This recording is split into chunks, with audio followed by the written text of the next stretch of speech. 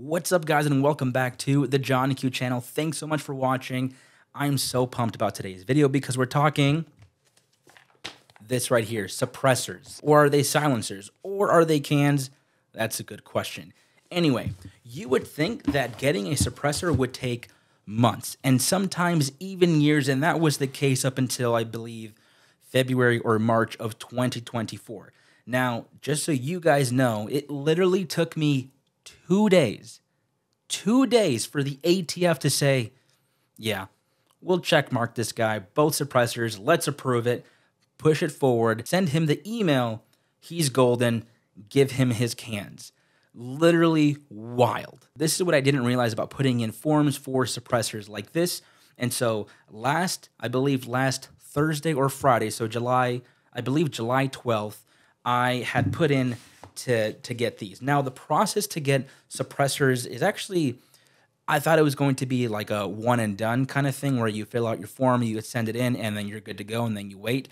But that's not really how it works. You have to go to the ATF website. You have to create a login. They give you a unique username, and then you have to set a 4-digit passcode. That 4-digit passcode is for you to use and you only. So that's how you can actually register to get stuff like this. I got all that information, I filled it out, put it on the website.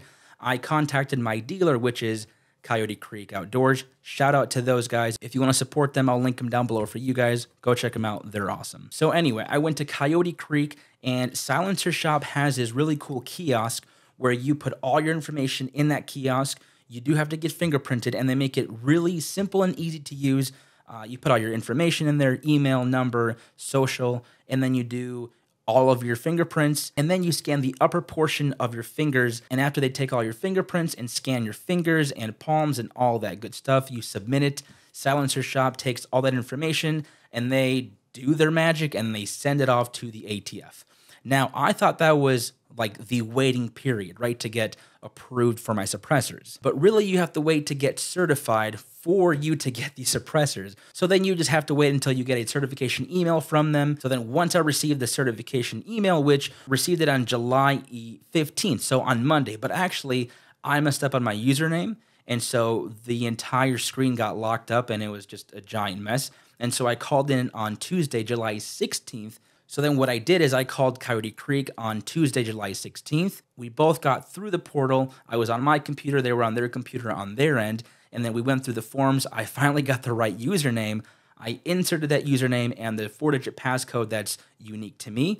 And then we did that for the first can and then also the second can. So you do that process twice. So then the dealer puts in their code and then they send that out to the ATF. And then after they send out that information and that paperwork via digital email, then you start your waiting period. When you're in that waiting period, the way you know that your cans have been approved, you'll get an email by the ATF saying, hey, they've been approved. You can now go pick up your suppressor. You can pick up your SBR, whatever it is. So I got that email today, July 18th, around 11, 12 o'clock for both items. I got one email in the morning and one in the afternoon for both cans. It's crazy that it only took 2 days. Literally, maybe not even a full 48 hours, but from Tuesday to Thursday, that's all I had to wait. And some guys have waited literally 8 to 12 plus months just to get a silencer.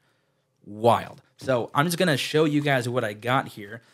And of course, I'll be making videos on the channel about these suppressors. But this right here is the Velos LBP for 5.56 right here. Look at that can. Beautiful.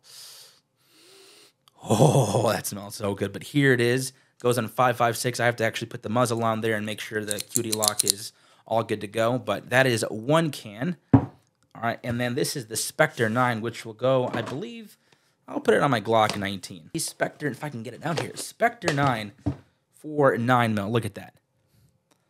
Beautiful can. Yes. Let's smell it. Oh, manufactured. So both the Velos LBP and the Spectre 9 ready to be used, ready to silence ammunition on the range. So I'm pretty stoked and pretty pumped about both of these. Man, I've been wanting to get cans for a long time, and a huge shout out to the guys over at Silencer Shop for hooking me up. You guys are awesome. Can't wait to make amazing content. Hope you guys like it. Hopefully this video helped you kind of see what it takes to, number one, get a suppressor, and number two, how long you're going to wait to receive your suppressor. I just kept checking my registration at the ATF website. I just kept refreshing, like on Tuesday and Wednesday, and then on Thursday morning I kept refreshing and refreshing and refreshing, and finally I was like, hey, I got an email, let's go. So yeah, hopefully this video helps you guys. I hope you enjoyed it. If you want to see any of the content with the Velos or the Spectre 9, please comment down below, and I'll be sure to make that content for you guys. So as always, thanks for watching, and I'll catch you in the next Johnny Q video. Peace.